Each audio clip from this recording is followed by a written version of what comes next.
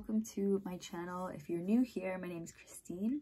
I'm a Florida girl living in London. It is Friday and I've been home all week because I was sick.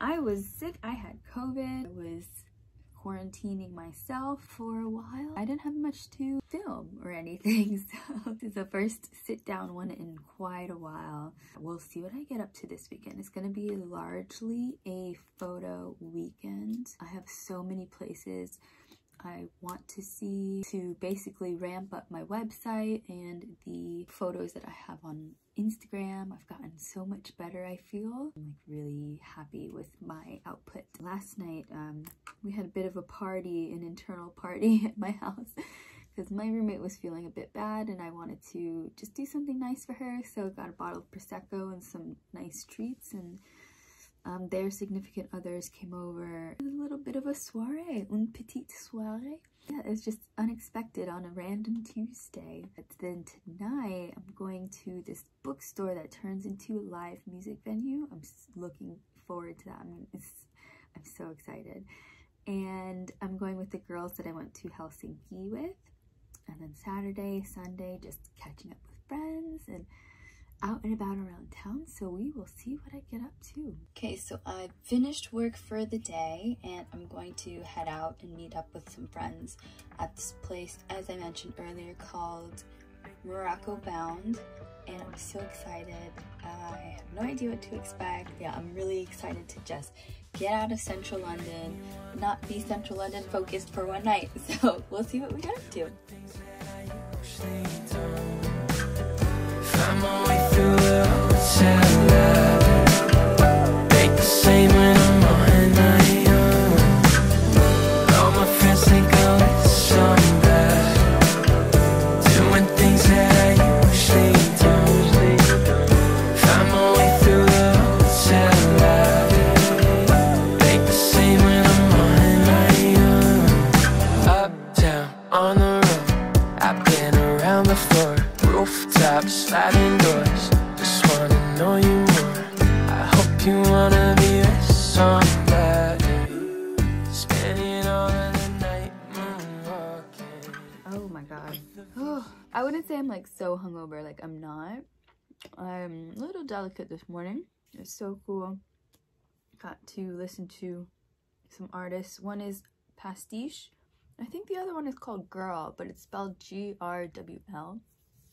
Really good. I think their friends were out supporting, so it was really nice to see. It's like a really supportive atmosphere, I think. So now I'm off to Camden, Hampstead area for an afternoon of architecture. I'm going to this housing estate that is almost as famous as Barbican. I'm excited to go. I hope I can take pictures. I think I can, but it's like people live there, you know. I'm just eating salmon, avocado, and rice like I usually do. We're gonna head out to Hampstead. And as I am a National Trust member, I've got my book, handbook, 2022 handbook. So we'll see what it says.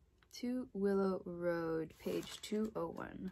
2 Willow Road. This late 1930s house, an architect's vision of the future, paints a vivid picture of the creative and social circles of Erno and Ursula Goldfinger.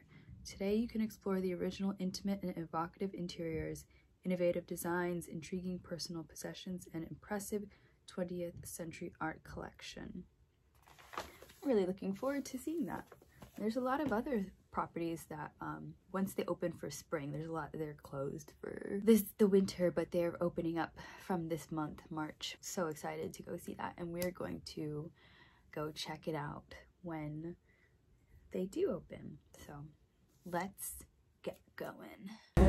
Try to tell her I know I feel it. Keep me floating, I'm on my back. Slow me down when I'm living fast. So I just came from the house to Willow Road, and actually we're not allowed to take photo or video because of copyright on some existing artwork, which is a shame because it was truly a special place. I would have spent so much time in there taking pictures because it was just so captures like 1930s modernism so well. And basically the architects They both passed away within a few years of each other in the late 80s, and then the National Trust took it over in the early 90s, and it's been preserved that way ever since. They've tried to keep it as it was, literally, and it was just stunning, honestly. It's been a really chill day so far. I was worried because I was like running around the city, trying to capture things here and there. I don't feel as stressed out as I thought I would be, thankfully. I just feel also that there's just like so much that I could enjoy in the meantime.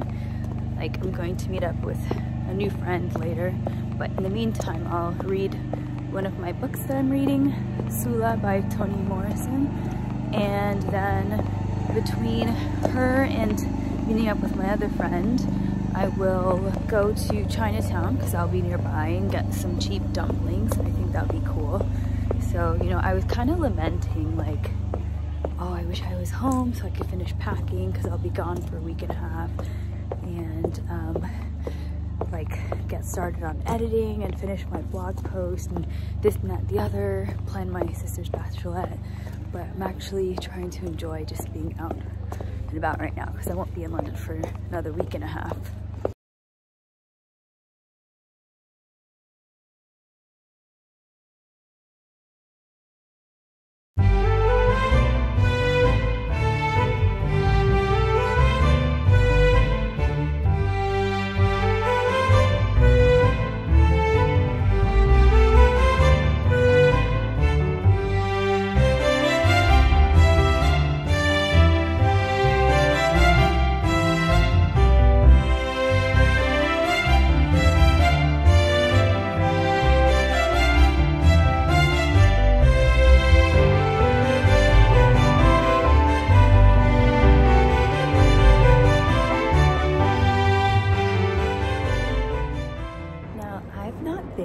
Greenwich in like 2 years.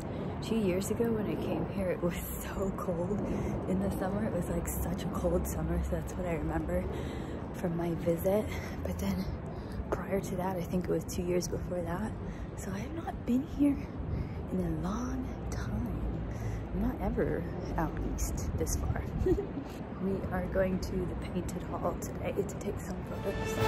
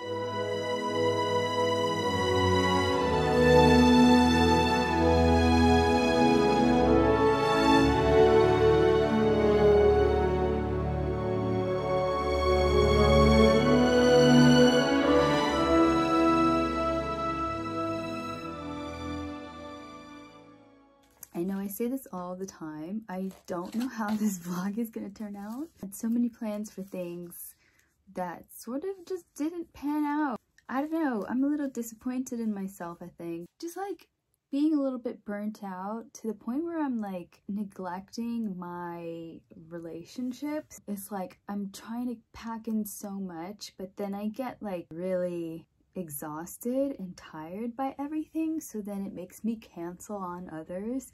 So I feel like I'm not really being a good friend right now, and I just need to cool it. I think when I started this channel, I wanted to pack in so much because I'm not here during the week, and so over on my weekends I wanted to pack in as much as I could, but now it's kind of being a little bit counterproductive because I'm not able to physically, energetically do as much as I planned on. It's a bit discouraging, I guess. You really have to take time for yourself because things can fall by the wayside if you just don't have energy. If you're not looking after yourself, I mean, it affects all aspects of your life, your relationships, your job, just things like that. So I'm gonna try to readjust how I go about creating content these days. It's probably gonna be something where I don't have to upload every day on TikTok. I don't have to upload every day on Instagram. I like creating for YouTube, I like editing and all that stuff, and I'm really enjoying my new website that should be launched by the time you see this. So I'm enjoying doing all those things. I just think that getting content for the sake of just like uploading cause it's part of the schedule, I cannot do it anymore. I am not reaching for a specific number, I'm just trying to be consistent, but I also like want to make sure that it's good quality. So yeah, if that means that I'm not uploading every day, then that's just how it's gonna be. Next weekend I'm going to York. I'm gonna spend the weekend in York and have a vlog on that. I have to see about my upload schedule for YouTube as well. It's starting to look like, at least for now, I can't turn around things as quickly as I thought I would. I mean, it could be something where I just like hire help, essentially hire outside help to edit my videos so I could have a quick turnaround, but it's looking like twice a month now instead of weekly. Anyway, I have a train to catch. I'm heading back up north. I'm so excited for this week and this weekend. We'll see what I get up to in York. That's it for this week. I will catch you next time. Bye!